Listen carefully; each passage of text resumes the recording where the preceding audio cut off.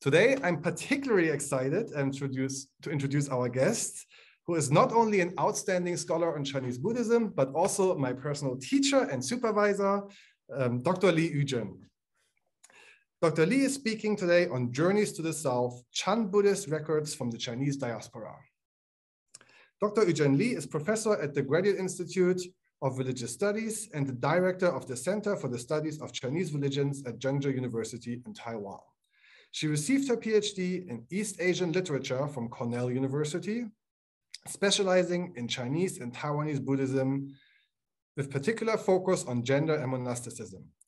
Her monographs include the Bhikkhunis in the Tang Dynasty, Buddhism and Women in Post-War Taiwan, and Ordinary and Extraordinary Men and Women in Buddhist Literature. She is also the co-editor of Women and Religions, Interdisciplinary Perspectives. And she's working on the 6th volume series on the history of Taiwanese Buddhism, together with a great team of researchers, that will be published in 2022. She is the main editor of the volume on monasteries, monastic founders, and lineages in Taiwan within this series. Just before we begin, just a few more words on the format of today's event. Dr. Li will give her presentation for about roughly 40 minutes. Then we have 20 minutes for Q&A. The Q&A session will be moderated by Dr. Vivian Walters, the Institute's graduate affiliate. Please write your questions into the chat during the talk, and Vivian will read them for you after the presentation. So without further ado, please, Yu-Chen, welcome. In Taiwan, we say good morning to everyone, and thank you for Jens to invite me. I didn't realize how big this research team is, but I have learned a lot from working with our colleagues. And this work, for me, is a very, how to say that, very interesting work, because we cannot visit Malaysia because of the COVID-19. So it's kind of a lot of memory comes out, especially about the Venerable Kaidi. Let's watch my PDF, okay?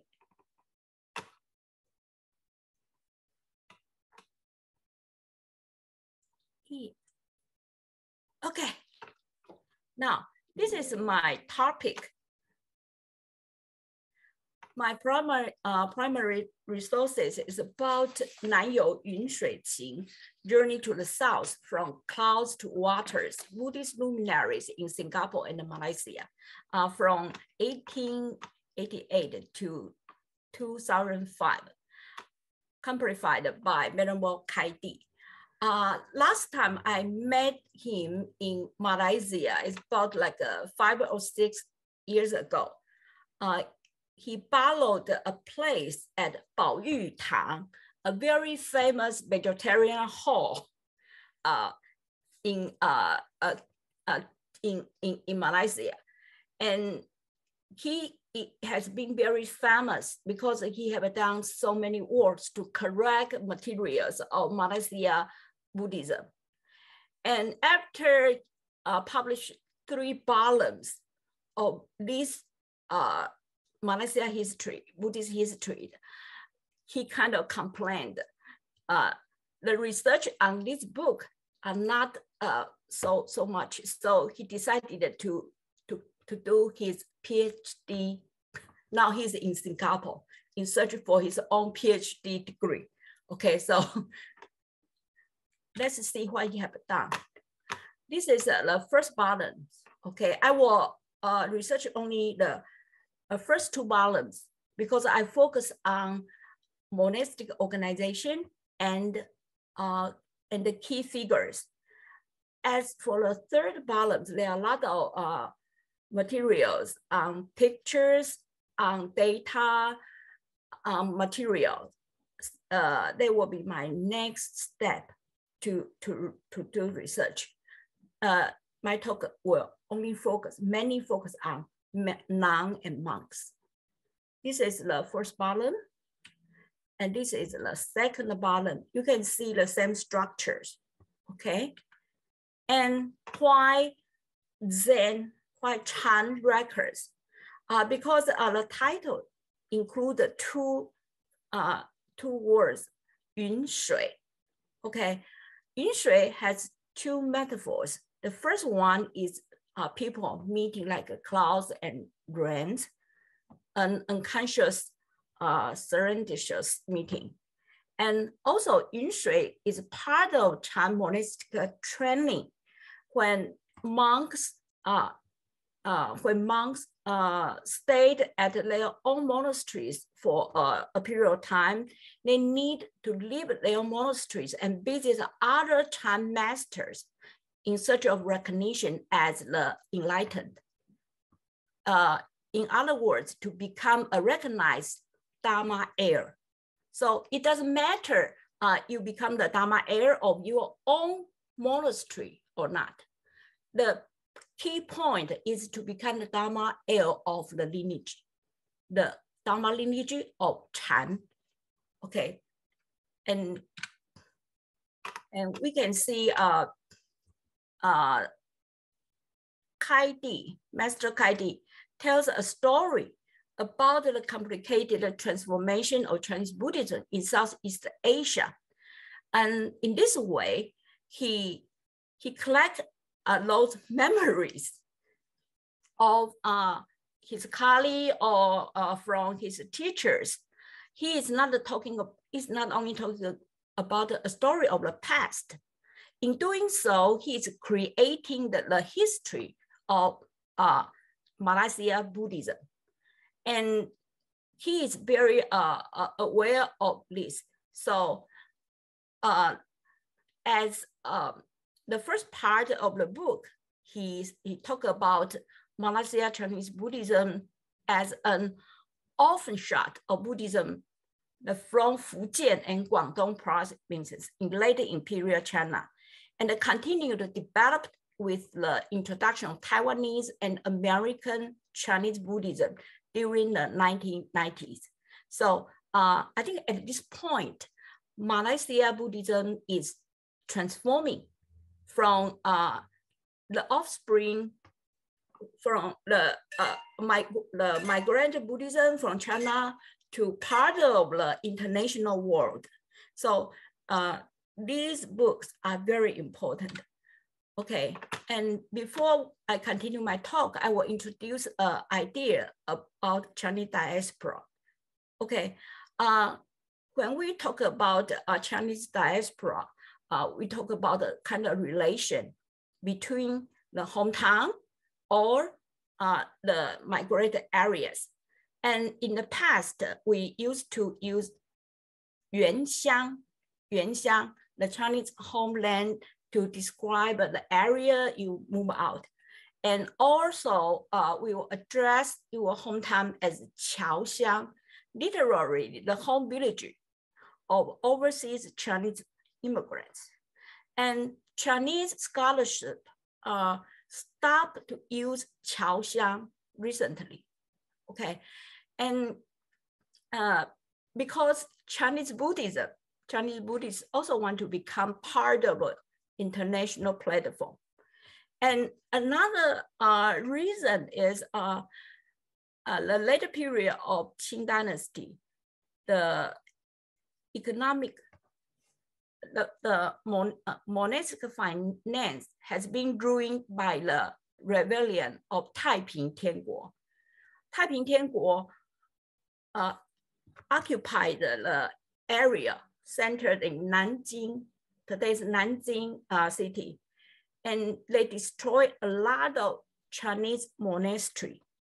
It forced a certain amount of Chinese monastery in Fujian, Guangdong, have to look for support from Chinese migrants. And this is very critical situation. And I will mention why you can see so many important, so many famous Chinese Chan monastery will send their allied to Malaysia and Singapore to do fundraising. Or if you want to become the next allied, you have to prove yourself by visiting Malaysia and collect money. collect support. So the relationship between Chaoxiang, between hometown and Malaysia is very important, very critical for most monasteries during the time. Okay. And as Xie Mingda has pointed out, previous research really mentioned about the Dharma diaspora. Okay, but now we understand migrants and the moving monk, missionary Chinese monk, they have played important roles for the spread of Buddhism. Okay, and when we and also other scholars already pointed out the beliefs of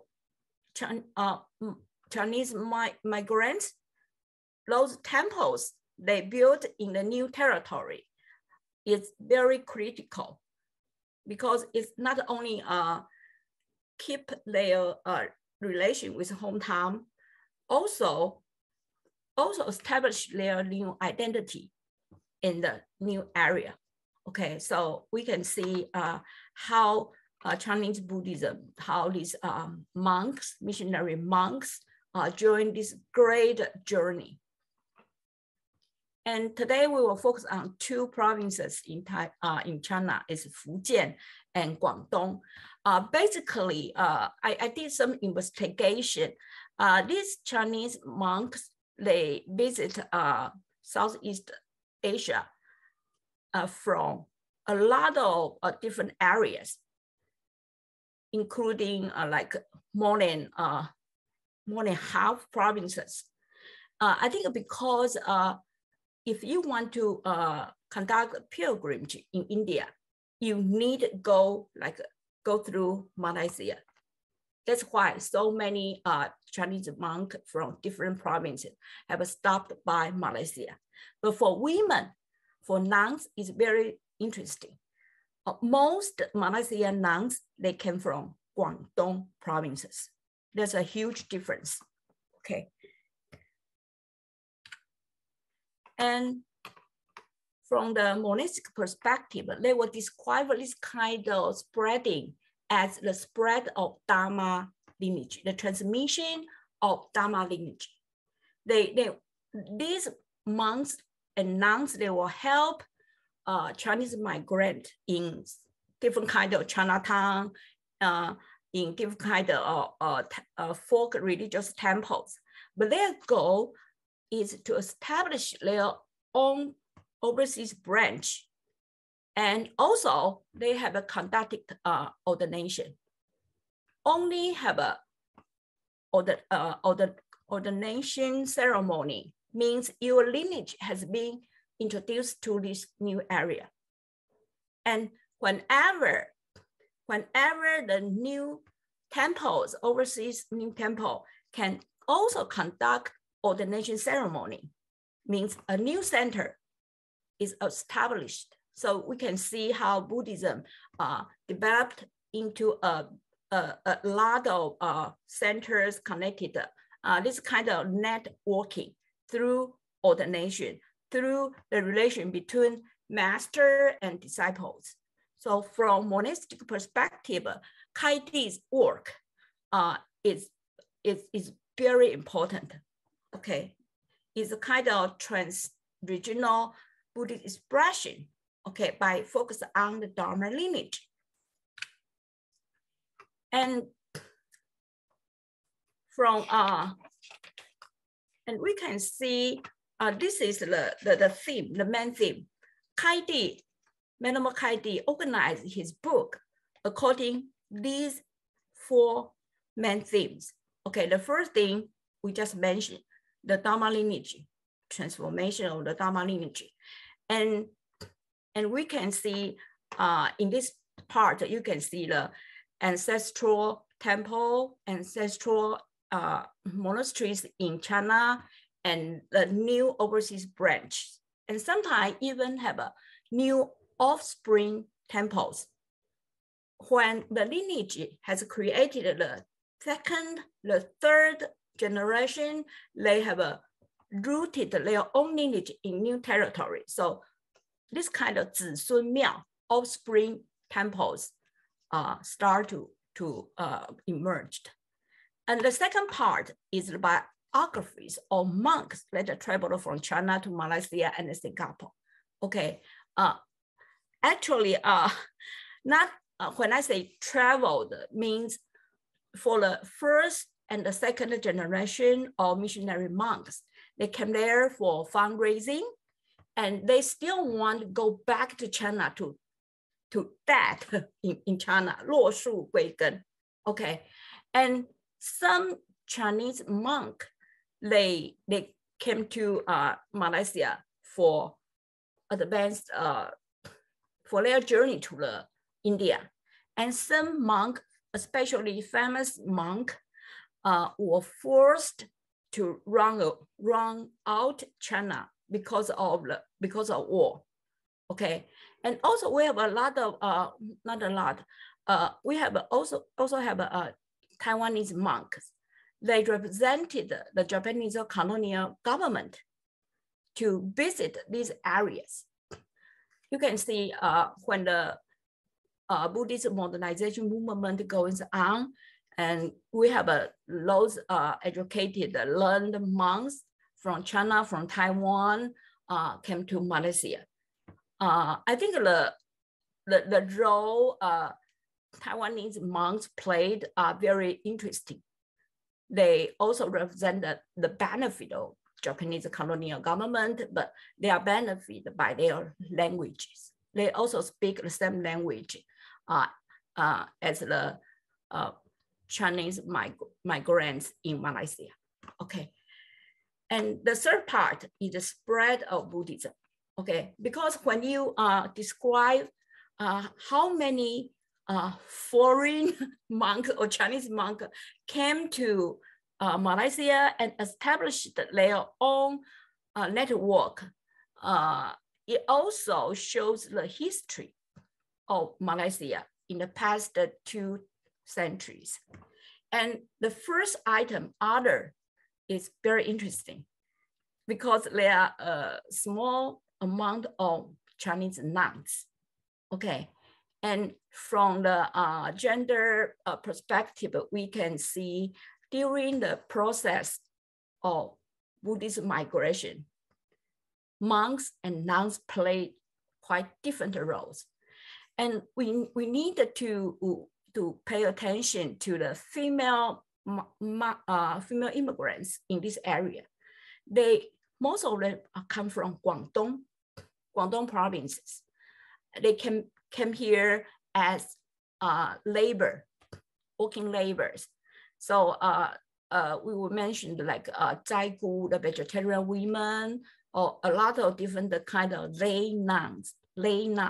Okay, they didn't receive very well Buddhist education. They practice something very easily, like like chanting the Buddha's name, but they are rich. They are very rich because they don't marry. They work very hard, and when they age it, they have their own families, but they get a lot of money.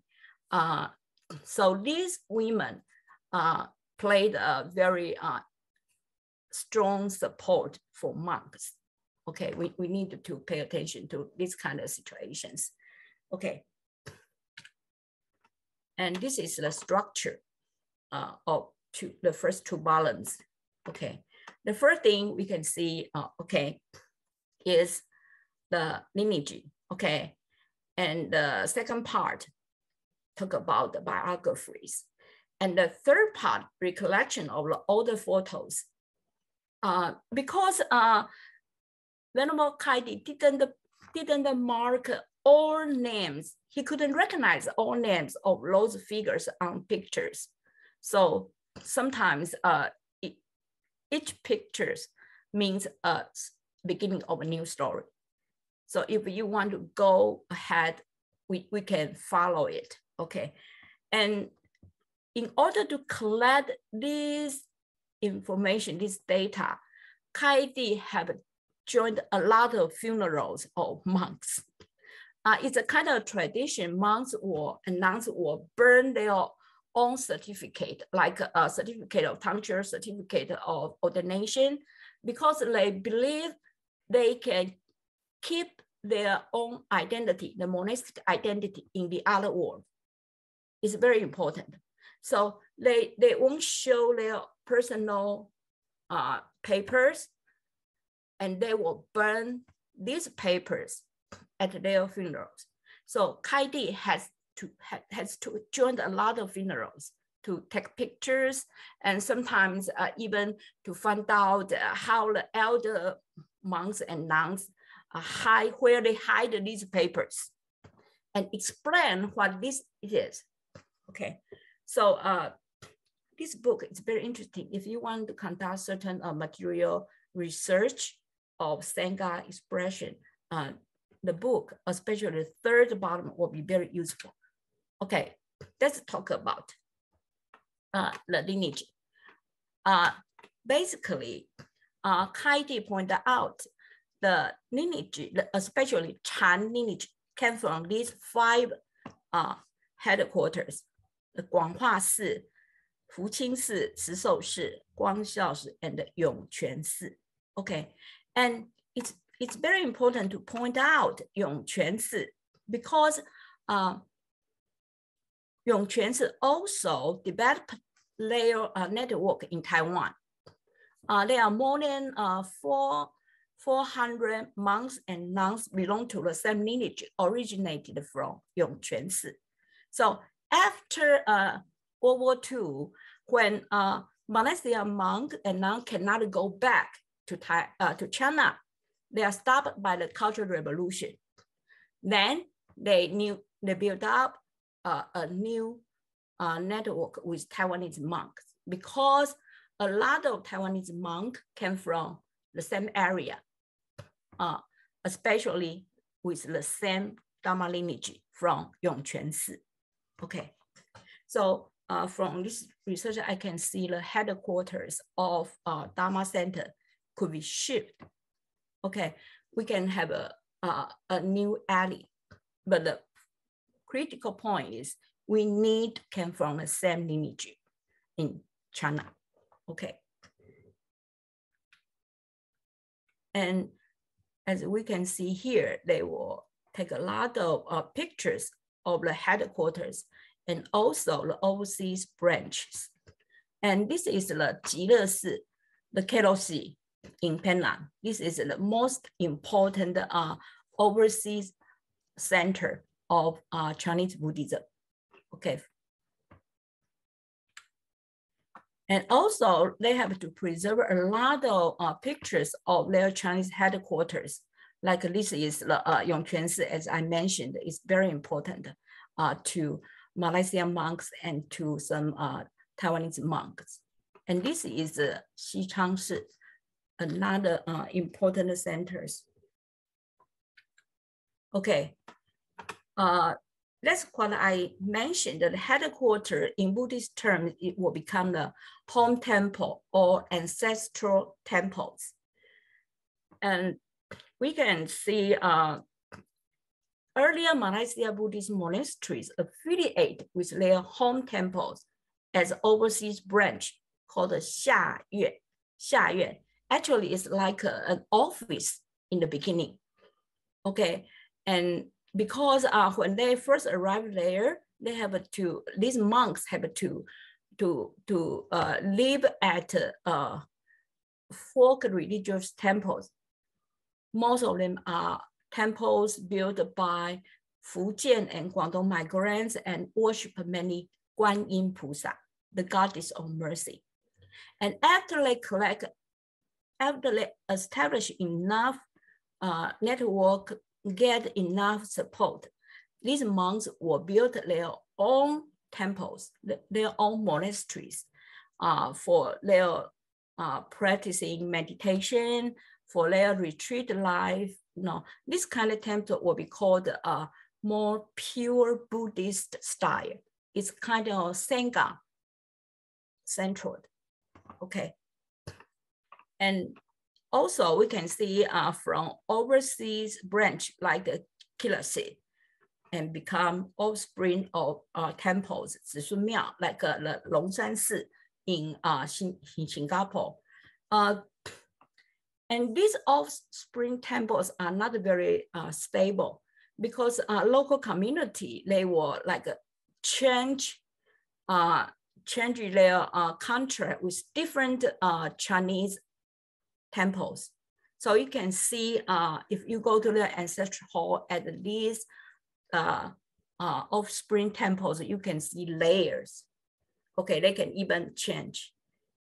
When you got enough support, you can have all these temples. And the original owner, original lineage, they will work out to build their new offspring temples. Just like the Chinese family, there are so many clans, so many lines existed. So the offspring temples become more and more and become smaller and smaller. This is a very unique situation in Malaysia too. Okay. And for Taiwan, Hong Kong, and the United States, Kaidi also feels threatened by the new wave of Asian Buddhism. Okay, they have many famous monks from Taiwan, Hong Kong, and the United States. Okay, I think we know about Yu-Chen, know about Fo Guangshan, Dharma L, and also the Amidama Buddhist Association. This is, I call the most popular practice of Chinese Buddhists. It's the chanting of Buddha's name. Okay, and also there are another group of Taiwanese monk. Okay, most Taiwanese monk leaders are from China, like Venerable Kaidi. He's the head of the Chinese, the Association of Chinese Buddhism in Taiwan. He is very important, and he inherited the same Dharma lineage of Yu-Chen. Okay, so he even spent 9 years to take the position of abbot of Kilosi. So he became the head of Kilosi and the head of Shipu Si in Taipei at the same time. Okay, even today, the Kilosi still have Baishen's disciples to help them to run the temples. This is another group of people. And the third group of people is from American. It's from the Wanfo Cheng, Xuanhua Fa Shi Wanfo Cheng, also spread from San Francisco to Malaysia. And it's very interesting to find out nuns has played a very important role in introducing these new organizations to enter Malaysia, because these Buddhist organizations, they are not just international, institutionalized. They all establish their own Buddhist academy. And Malaysian nuns go to these Buddhist academy to earn their education. Also, they will join the Dharma lineage of these groups. Okay, so when they came back, they were introducing these new Buddhist organization. They become the pioneer. They become the first generations of first generations of these groups in Malaysia. And Wanfo Cheng, I need to mention, their support came from not only from young nuns, but from old vegetarian women. Okay, old vegetarian women, they couldn't attract more young women to join them. So they kind of transfer their identity. If they don't want to transfer their identity to become Buddhist nuns, they will support their own leaders. They used to take a refugee or Buddhist monks instead of to receive ordination from these monks. And Wanfo is kind of different. They support many from vegetarian women. Okay, all women behind the screen. Okay, and in comparison, these two waves of Dharma migrations have reserved a great similarity.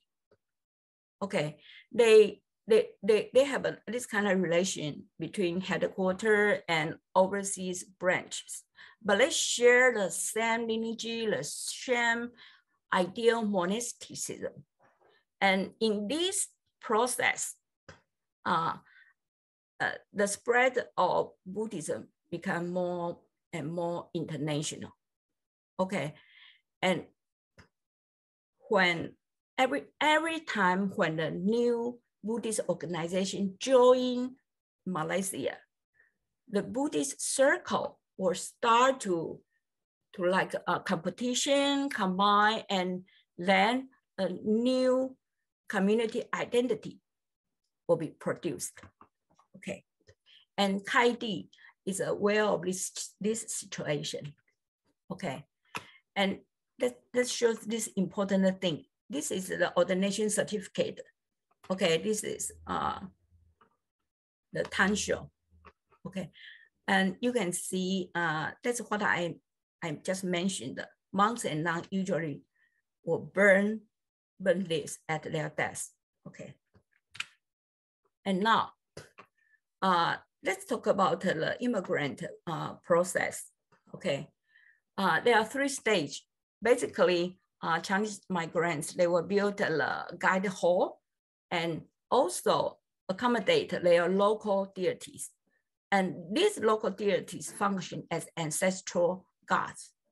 And when the more and more Chinese migrants melt into the same area, they don't say, oh, you are from Hakka, you are from Guangdong. Anyway, they work together. So they create a special type of temple called Guangfu Gong. Guangfu Gong. The temple built by the Cantonese and Hokkien. Guangfu Gong, you can see from Malaysia to Singapore. A lot of these kind of temples appeared, and they become the worship the deity. The deity become local protection deities. This is the 2nd stage. And the 3rd stage, the worship of this deity and also this kind of temple become cultural symbols. Okay, so these are the 3-stage development of folk religions. How about Buddhism? And we can see Chinese monk, they also joined these procedures by taking the position of abbot of different kinds of temples. Okay, they couldn't become the real monks, became the holder of guide hall. Okay, but they will take care of certain ancestral gods, like this Qing and Miao in Penna. This is a Hakka peoples, their special worshipped god. They will join the community to run this kind of ancestral temples. Also, they will become the important administration team of local temples like Qing Yunting. And we can see, in spite of this this monastic abbotship, the worship of Guanyin play a critical role. Guanyin is, well, some people will say, oh, this is Buddhist goddess. And some Taoists say, no, it belongs to Taoists. Anyway, Guanyin bridge a lot of religious groups together. Okay, so Buddhism, they also join these 3 stages. And the other thing, let's take about, this is an own monastic system, okay? We can see the Fujian, the certification of receiving Dharma. That's what I just mentioned, Yunshui. The goal of Yunshui is to become a Dharma Air, and then you got the Fujian, the certificate. And also you have your own ordination certificate, these kind of things. And Venerable Kaidi collected 14 Dharma scrolls and 13 ordination certificates in his book. I think the Dharma scroll, 14 Dharma scroll, this means a lot, because in the past, one lineage only produced one Dharma heir. Okay, today a lot of monks they will deliver their monastic certificate very generously. One monk got more than 100 Dharma heir. But in the past, there's only one Dharma heir in one generation. So you can see from the 14 Dharma scrolls, you can see how many Chinese monks were sent to Malaysia. Okay, and they have worked very hard to establish, to root their own Chinese lineage into the new territories. Okay, so this is the past and the future of Malaysia Buddhism. Okay, and I divided Malaysia's history into 3 eras, and I calculate those monks, their Dharma lineage, their birthplace, the place of their birth and death, and the time and the place of their ordinations, and also the area, the location of the missionary. I have done a lot of calculations, and the result didn't too much. I'm not sure how to show it. I just got a conclusion, and I will introduce to you. Okay, these are those pictures. You can see they have special chapters. Okay, and Kaidi, his design of this book is to get Malaysia Buddhism into the map of Chinese Buddhism. It's very important for Kaidi. Okay, Kaidi, he followed a very traditional style to edit his data. Okay, like the Dharma name and also their background and the reason why they become monks, to enter the orders and location of missionary work, and a lot of things. Okay, and moreover, okay, of course, Singapore as a country appeared later than Malaysia.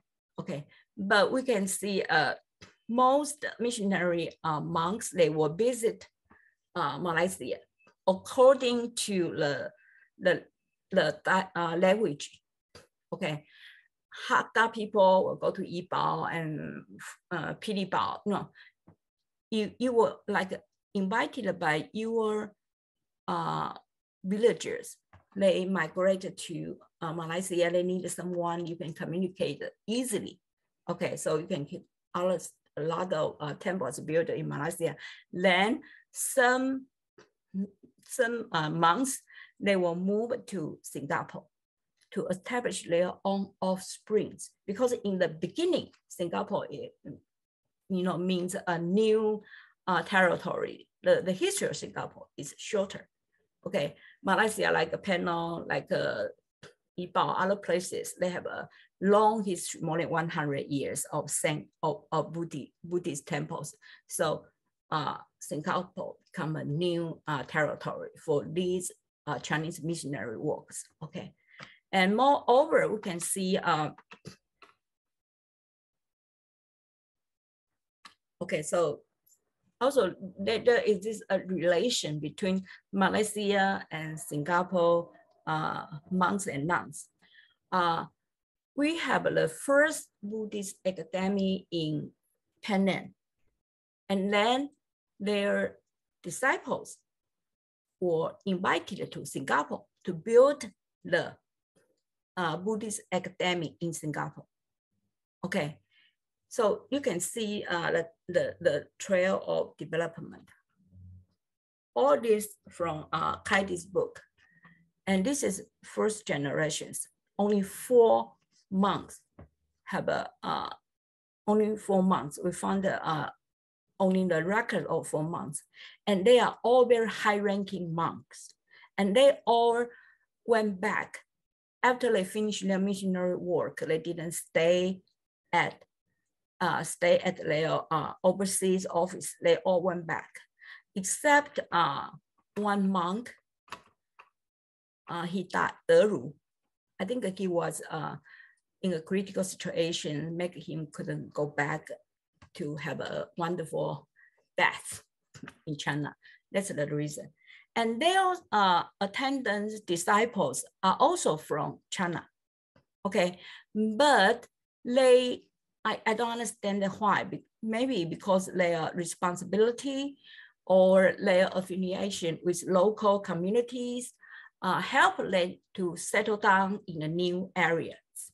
So the attendants, disciples of these 4 monks as the second generations, they stayed in Malaysia. They died in Malaysia. As for the third generation of these monks, okay, they keep on send disciples from the headquarters, Chinese headquarters, and also they have new disciples from local people, but very rare, very interesting. Most monks in Malaysia are migrants from China to Malaysia. This situation continued until 1970 or something. Very interesting, very different from nuns' situation.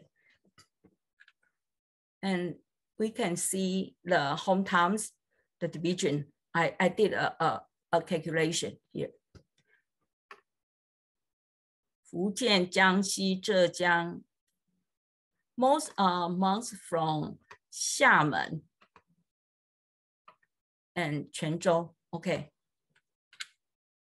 And this is the second generation. I needed to mention Jueli, who established a new lineage in Taiwan. Okay, Benyuan, Shanhui, they are all Taiwanese monks and represented the Japanese government to visit Malaysia. And also Taixu, Yuanying, Xun, Cihang, these are all famous revolutionary monks at their time. Okay, so you can see all of them were concerned with the modernization movements of Chinese Buddhism. And they keep on visiting Malaysia. So you can see the potential of the Malaysia Buddhist. Okay. And third generations, basically, it was well established during these times. Okay. And also lay Buddhists, for lay Buddhists, they were also introduced into Malaysia. Even today, the Buddhist population, they don't have enough monks and enough nuns. Okay, and the ratio of monks to nuns is 1 to 4. There are more nuns than monks in Malaysia. Okay, the situation is very familiar with Taiwan. Okay, but leadership, religious leadership is still on the hand of monks. Okay, especially you have those monks has a close relationship with Chinese headquarters. Okay, these are other calculations. Okay, and we can see this monk, Yuan Zhang, was the first Malaysian monk to go to Taiwan for ordination. Okay, the key person is Bai Shen. It started from 1974. Okay, on one hand, we have the leadership to hold ordination by themselves. On the other hand, a lot of Malaysian monks and nuns visit Taiwan to receive ordination to join their international organization, to become students of Buddhist academia. All happened in 1970s. Okay, and the first Buddhist academy built in Penang for monks and nuns is the Malaysia Fujian, Malaysia Academic. It is established in 1970, very late, 1970, very late, okay. But vegetarian women and the nuns already built a Buddhist academy for women, Puti 学院, in 1937, 1937. Okay, so they are kind of two words. Okay.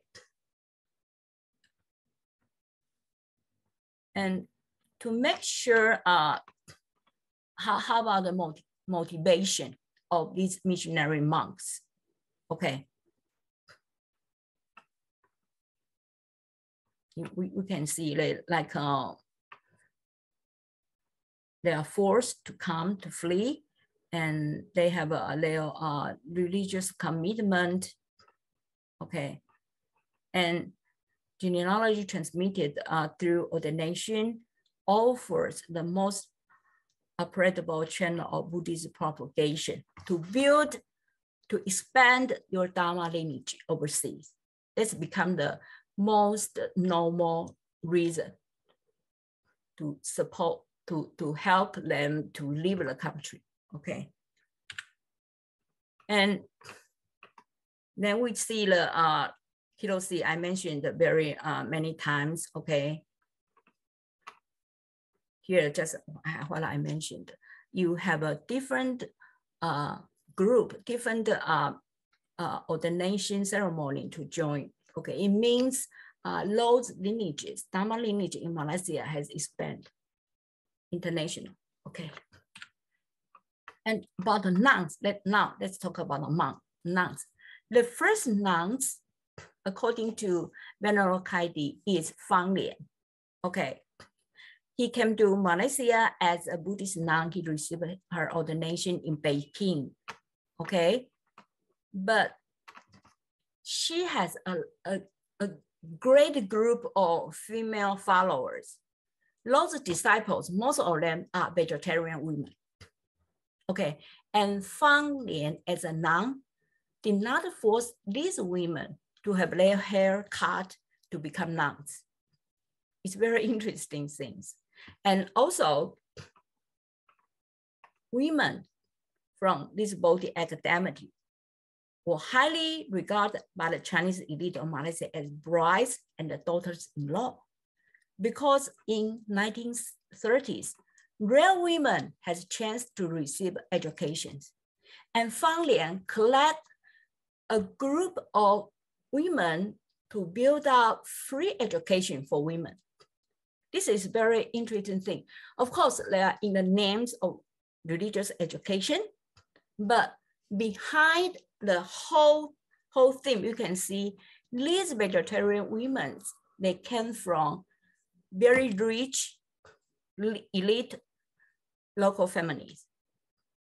It means before the Sangha, before the monastic monasteries has been introduced to these areas, a lot of families, clan, they are Buddhist, but they practice their own style of Buddhism, like folk Buddhism or like vegetarian Buddhism, this kind of thing. Very confused, but they're women without hair, without the tonsures, okay, can do a lot of things. They all become very important female leaders in Malaysia, okay. Religious resources, educational resources, and of course, a lot of profit behind that. So we have a very interesting group of Malaysian nuns in the first and second generations. Okay, this is called the Zaigu, vegetarian women. Okay, and we can see Venerable Fang Lian. Okay, their disciples, they may be her disciples or the teachers of the school. They will keep their hair, do their social work, to live their secular life, and until the older age, they decided to become Buddhist nuns. Okay, they change their identity very late. Okay, for example, like these two important person, Quan Zong. Okay, you can see this is kind of style. Vegetarian women transform their identity into Buddhist nuns gradually.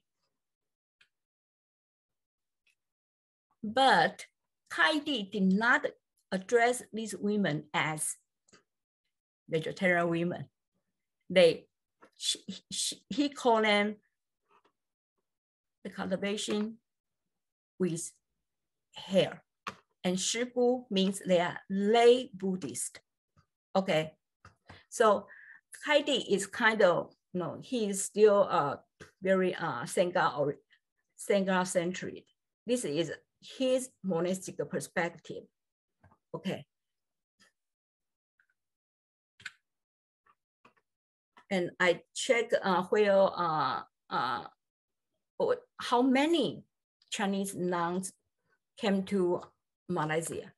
And this part of calculation is very difficult. I have to develop this group according to their time of death, because real records has been kept. Women's records are already ignored.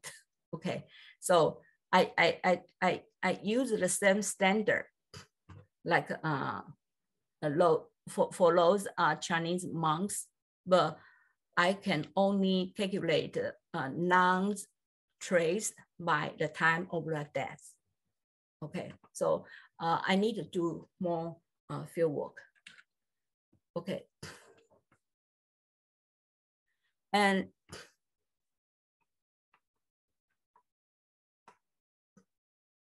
this is the reason why we couldn't see enough number of Zai Tang or enough introduction of Zaigu. Okay, but Zaigu was everywhere. They can help or even establish their own temples in different areas.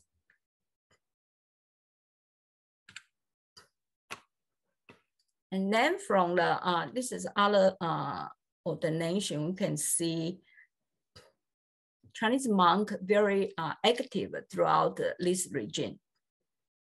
Okay, but Buddhist non-community basically developed after 1970s. Okay, I think education is a very important factor, because those famous nuns, they all well known by promote education, and including their own educational background. And since Malaysia has their own Buddhist academy, a lot of women, including vegetarian women, they change their identity in order to receive more Buddhist educations. So 1970 will be a very turning point, okay? And if you don't want to receive ordination in Malaysia, after 1970, don't forget that you have other choice. You can go to Taiwan. So you see two groups approaching to each other. Okay.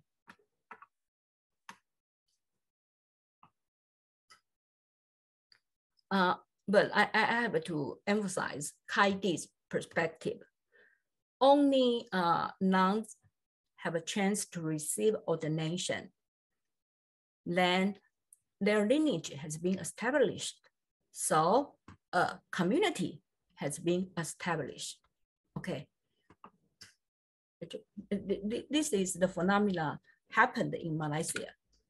Okay, my conclusion, the first thing is we can see Kaidi unconsciously or consciously to establish the subjectability of monastic Buddhism. And his way is to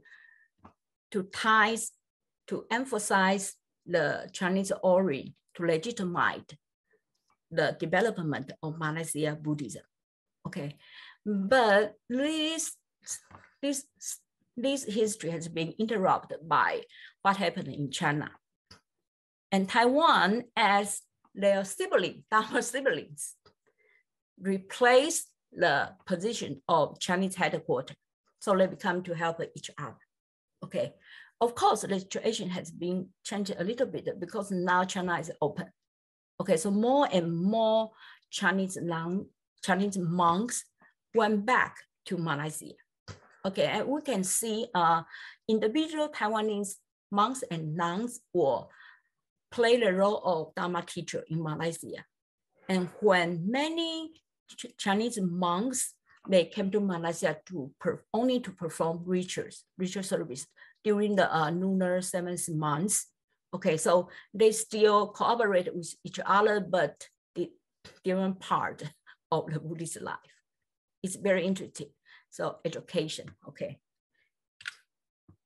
And the second conclusion I got is this. Why the monasticism, like Kilosi, suddenly received a lot of support. Not only monks decided, there is a very important change. After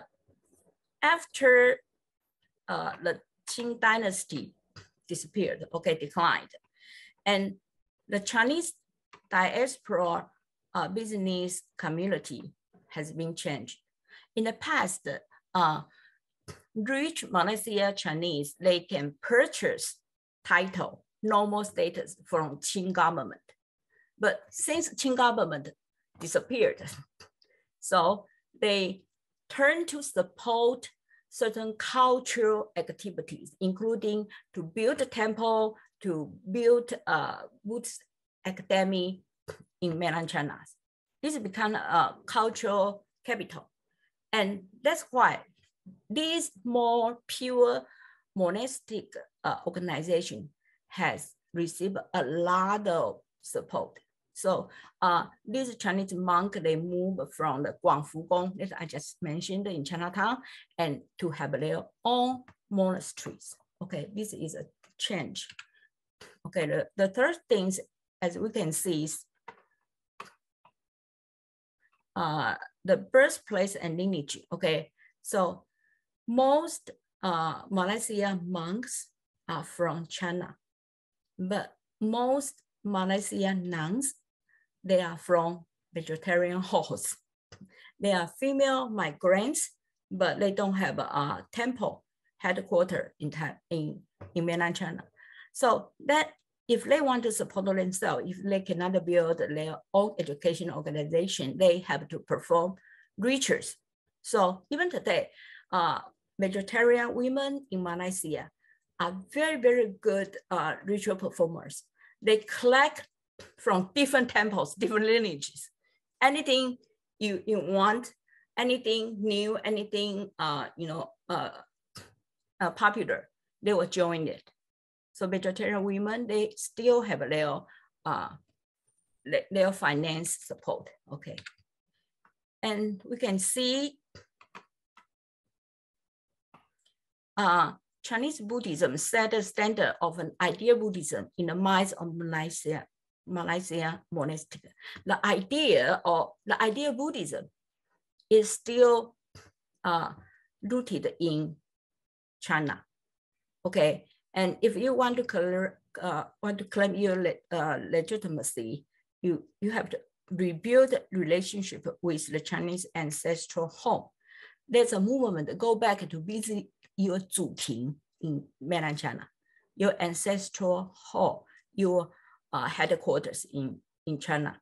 That's what they are doing. But in the same ways, more and more Buddhist organization has been very international. They spread to Australia, to American, just like their migrants movement. Okay, so Malaysia Buddhism become a very, very international. A new community appeared. Okay, they even have their own overseas branches now. So we can see also there's a great disparity between the number of monks and nuns.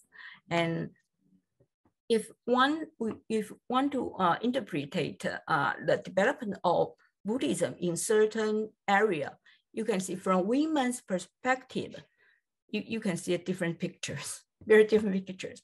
I think it's very acceptable because usually missionary work conducted by men more than women.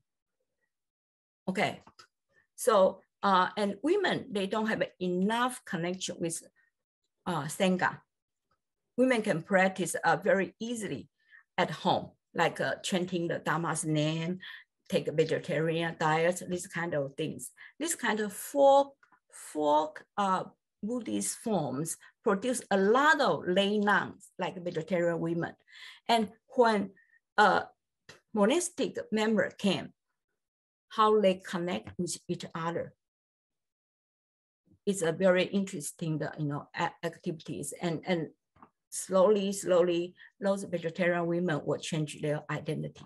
Okay, so this is all my talk. I think I will stop here. Thank you.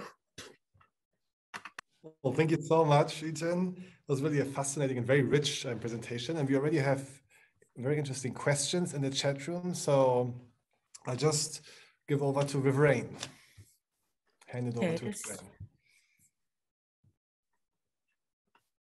Thank you. Okay, so we have a few questions and we'll just go from there. A little bit late, so we'll just try to get through these few if we can. The first one is, was it possible to trace lineage to a monastery rather than to a teacher?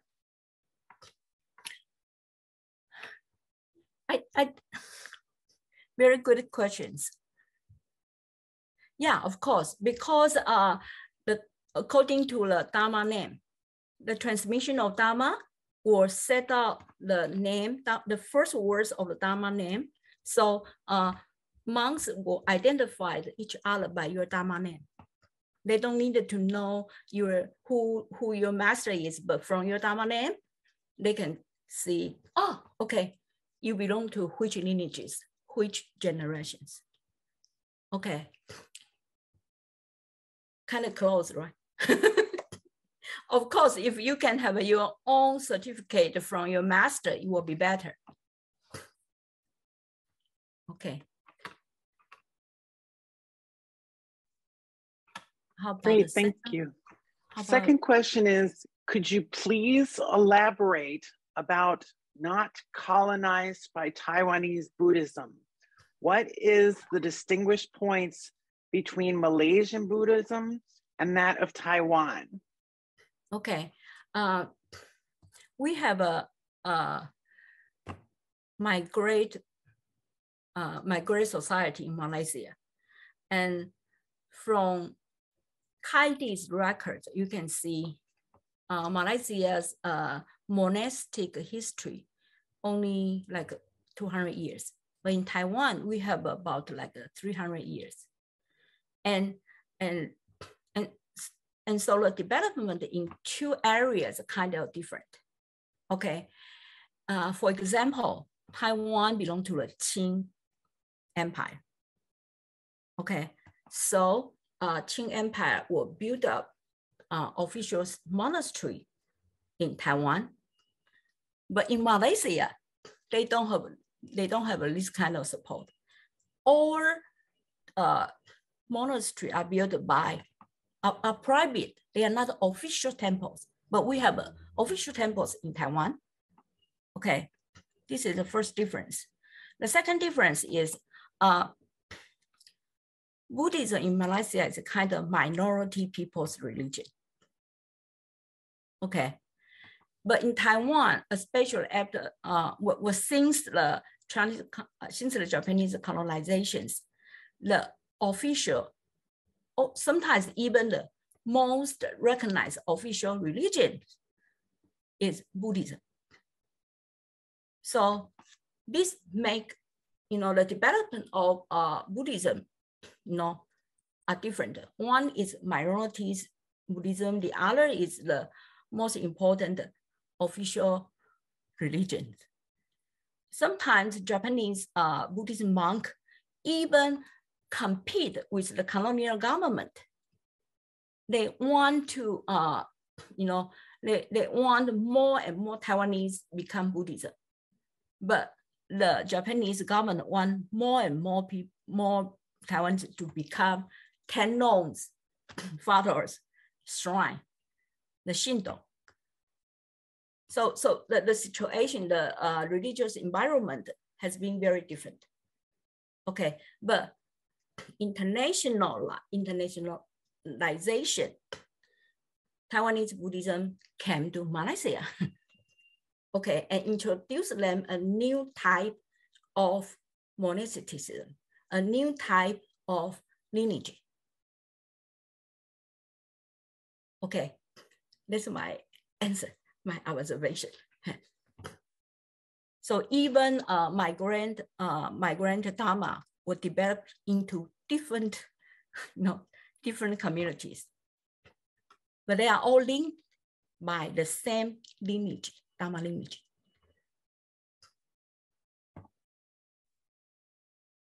Thank you. Okay, so we have a couple more questions. We're gonna have to stop after that last one that came in, but we're gonna get through these ones that were posted in the chat. Thanks. Okay, so there's three more. Yeah, while many Zhagu came from prominent families, there were also orphans, widows, and those who refused to marry, who sought refuge in the many vegetarian halls. Could you say something about this relatively marginalized community and their history and legacy in the Malaysian Buddhist landscape? Okay, I just mentioned some successful cases by these rich vegetarian nuns, okay, vegetarian women. And most Buddhist nuns or vegetarian women, they earn their life by selling vegetarian food, okay, by offering ritual service, okay, because they are illiterate. They can support themselves by labor. So what I mentioned are very important figures. They belong to the elite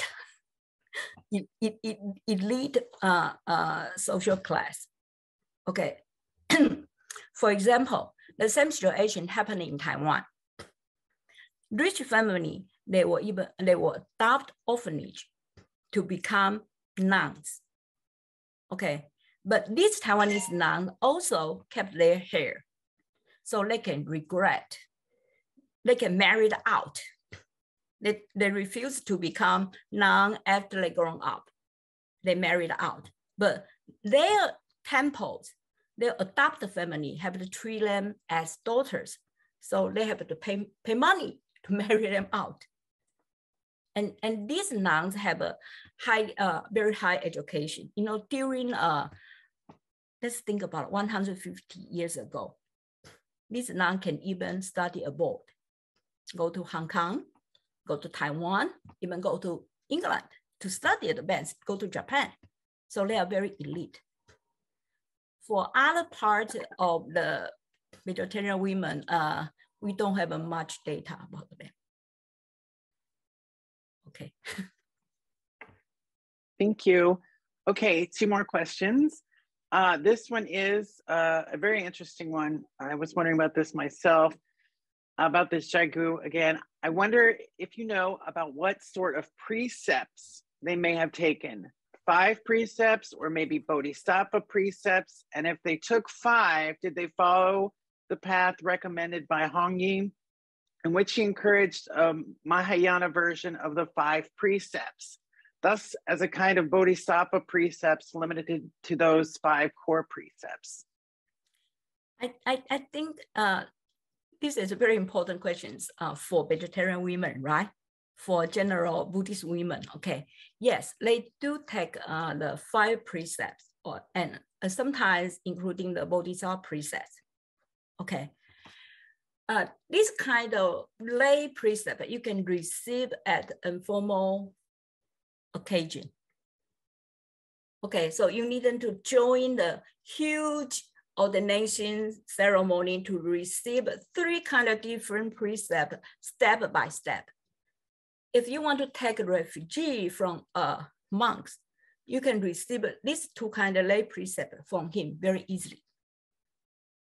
Okay, so I think most Buddhist women can afford to take lay precepts. But for vegetarian women, they are lay nuns. They live as a vegetarian together, you know, they are celibate. They have a vegetarian diet. They're living just like nuns. Okay, so they have their Buddhist, they took a refugee from monks, but they don't recognize themselves as lay people. That's the point.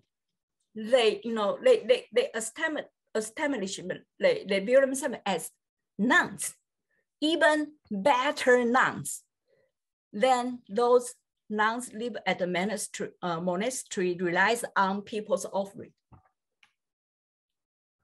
And Hongyi Dashi already recognized these situations. So in Xiamen, Hongyi Dashi created a very special name for this group of women, Qing Xin Nu. Qing Xin Nu. They are better lay women. Okay, better lay women, better than nuns. Hongyi Dashi didn't explain, but he accepts this group of women and give them a very, very huge formal ordination ceremony. They are not nuns, they are better lay women.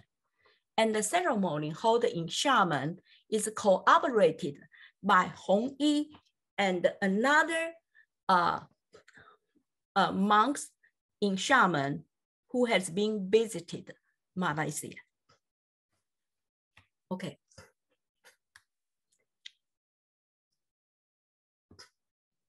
Okay, I will read the next question because there's some Chinese involved and Vivian asked me to jump in. Let me just open the chat box.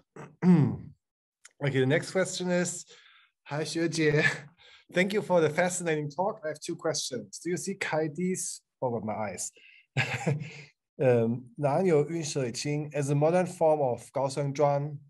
What do you think is the main difference between the Nanyou Yunshuiqing and Gaosheng Zhuan, other than the inclusion of eminent nuns and Zaigu?